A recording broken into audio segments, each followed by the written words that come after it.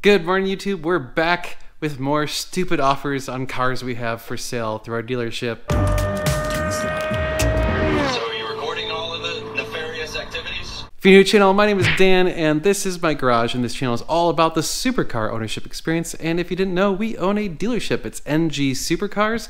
We sell some cool cars. Well, one of the downsides of trying to sell cool cars like Ferraris and Lamborghinis and stuff like that is you get completely bullshit offers that just they make no sense. So let's go over the latest ones I've gotten. And all right, as usual, I've got my phone with all of the screenshots I've taken from the crappy offers. I will put them up on the screen over here for you guys. Okay, on our 458 Italia. This guy, he went back and forth forever. You're gonna have that all year, shaking my head, not even a counter. What kind of salesman is that? You know, 2010 are the worst year for transmissions. Clutch, also around that mileage, which is 30K, shake my head. So 2010s do have a reputation for having transmission issues on the 458, but the clutch is never a problem. So I don't know why he's talking about the clutch.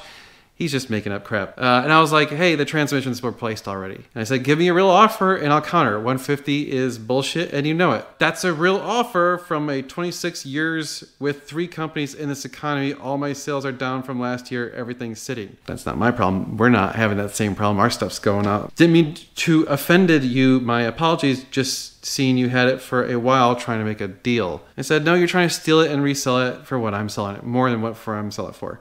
He said, no, rent it out. And I'm like, even worse. Got a Z06 in Lambo. Make my money back. Get claims from Turo. And I said, good luck with that. Those of you that know, I've already done the Turo thing. Never again. One Lambo 300K plus back just in claims from renting. It was a Gallardo, not even Huracan, all through Turo. No claims on my insurance. Finesse the game. I mean, I'm not even sure he's speaking English at this point. He continued, even though I wasn't responding. If you're thinking I could, businessman, you want them to wreck it after you've been renting it out so you get your money back plus whatever you made from rentals and the claims already. Someone going to wreck it. So basically his business plan is buy expensive cars, rent it on Turo, and pray that someone crashes the car. Great business plan. And I'm like, I did Turo before, never again, no thanks. And he's like, that's the point. Why do you say that? Just have to use the to properly. You can get money from every ding and scratch as long as you take pics, especially if your car has carbon fiber lip. Anyways, 152, I'll take it. Thanks again.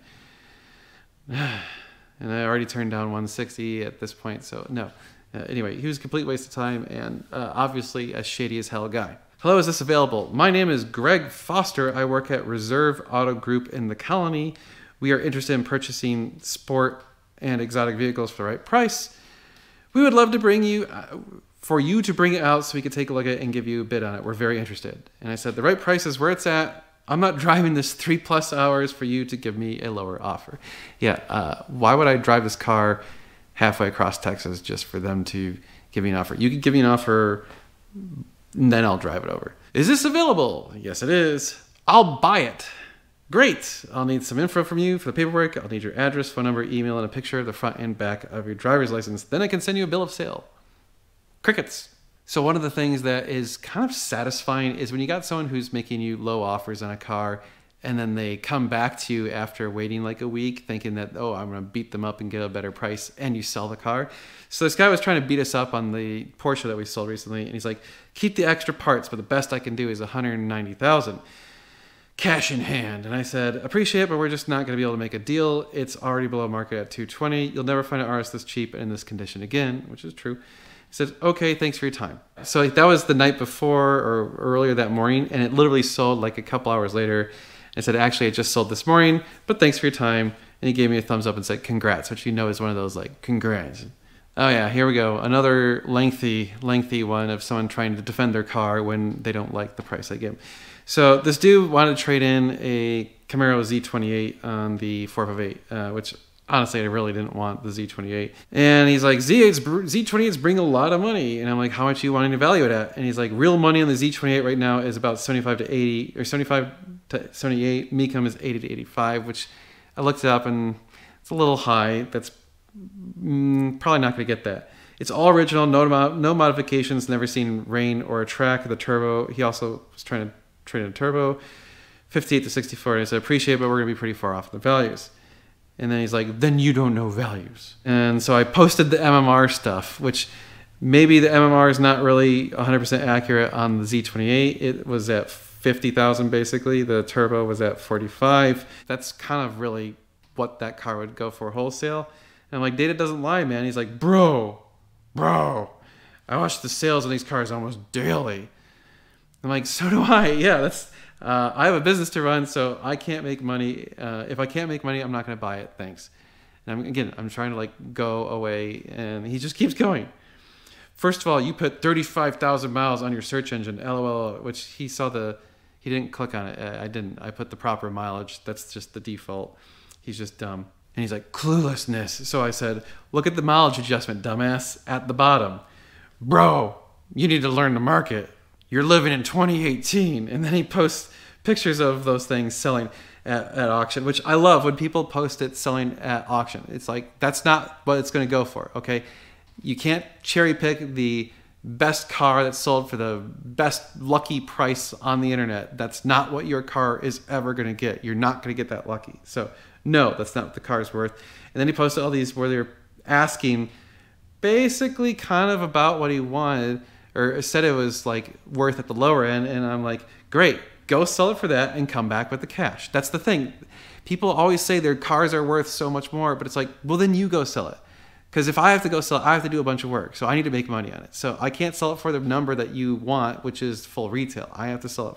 I have to buy it for wholesale and make a margin. Never trust the book. You know that, especially with a collector series car. I wouldn't buy it at 75 and then post. And he just kept going. It's like, oh my God. Like, I had shut up at this point. He just, yeah, anyway. Okay. Hi, Daniel. Is this available? Yes, it is.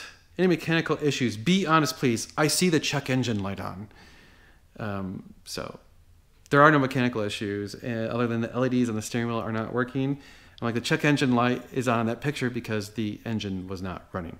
So I guess he was trying to do like a gotcha, the check engine light's on. And I'm like, yeah, that's what happens before you turn on the car. And Ferraris, you know, they have the check engine light stay on for about 30 seconds after you turn on the car. So just if you didn't know. Next guy. So which arm and leg ad lung and kidney do you need for this? I said, whichever you can sell in the black market for $145,000. LL. At least it was original. I've got $50. I said, good job. Go treat yourself to a nice dinner. He's like, no, I meant, can I get it for $50? I said, sure, come get it. Idiot. Trade for a SEMA show truck. Dude, this guy has been trying to trade me a SEMA show truck on every single car I list. It's crazy. There's another guy also trying to trade me 2 Porsches on every single car list. It's crazy. Like, they're just desperate to sell these cars, but they have them super high valued. And it's like, well, yeah, of course I don't want it because you want too much for it. L want 4 of those new, no used.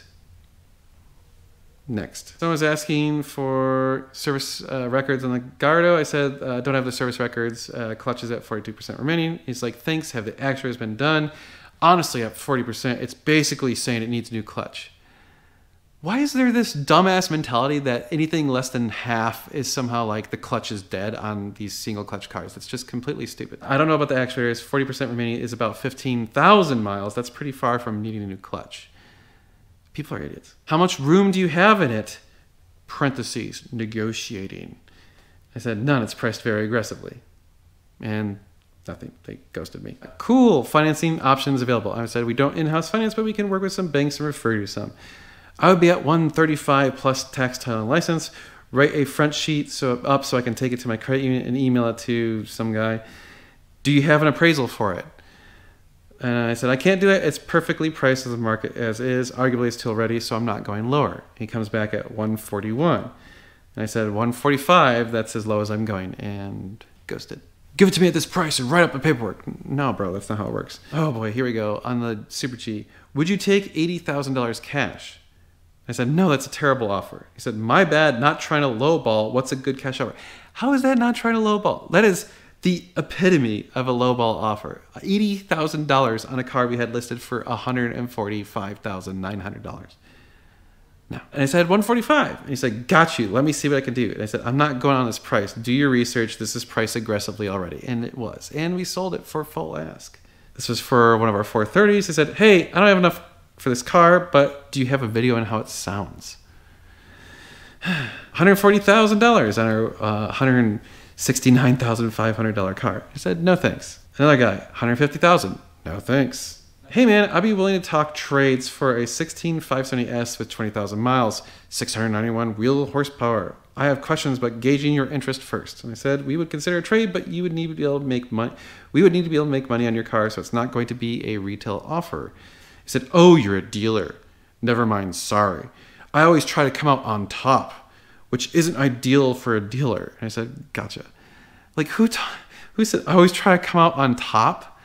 Like, okay, this guy's an idiot. $140,000. I said, no thanks. What's your best price? I said, $165,000. And he said, $150,000. I said, LOL, go away. He said, Happy New Year, Fokker. Hi, I run a company that finds people buyers for their supercars, and we only ask 3% broker's fee. Is that something you're interested in? Nope. Hello, is this available? Yes, it is. Sorry, sir, pressed on an accident. I wish I could afford it, though. Dream car. Man, thanks. $150K tomorrow. It's going to sit forever with that mileage and tune. No thanks. Who's bitching about the tune? I love this. The people complain about the tune. Oh, yes. Here we go. Hi, we are highly interested in adding this to our fleet. It has the potential to generate substantial revenue. I operate a sizable luxury and exotic car rental company in Las Vegas, and we're actively seeking additional inventory for profit-sharing opportunities. If you're open to collaborating, please get in touch. We are a fully licensed and insured legal rental car company. No, man. That's the dumbest shit ever. That's a new thing going around. Rental car companies asking for you to risk your ass putting your car in their fleet so that they can make money on your car without taking any risk. Dumbest thing ever. Please, for the love of God, do not do this. Can you do $200? Not even going to give a response to that one. How do you know is this available? LOL. When you're in need of a speed fishing boat, bad enough, I'm your guy for trade. Haha, but I just had a message to compliment your truly a beautiful car. Thanks. Oh yeah, here's the Porsche guy. And I said, I think you've offered this car in just about every car I've tried to sell over the past 6 months. He didn't respond to me on that one. I don't think he liked that. I have $120,000 cash I was going to use for down payment on a Huracan. I'll give it straight to you, and you can pick it up quickly. And I said, I'll still need the remaining $25,000. He said, keep me in mind if you change your mind. Merry Christmas, bud. Gave him a thumbs up and said, come back when you're ready to pay. What do I got to do to get a car like this? Yes, that one. Trade for a SEMA car show truck. See, told you, the guy. Absolutely beautiful car. What makes you want to get rid of it? And I said, that's how I make a living. I own a dealership. Oh, I love this. This guy starts off with, no one is spending money right now. Give me Gallardo and $25,000. And then he posts a picture of a Superlight. 21 Superlight, one owner, 1,300 miles, 780 horsepower, dominates everything on the track and street legal.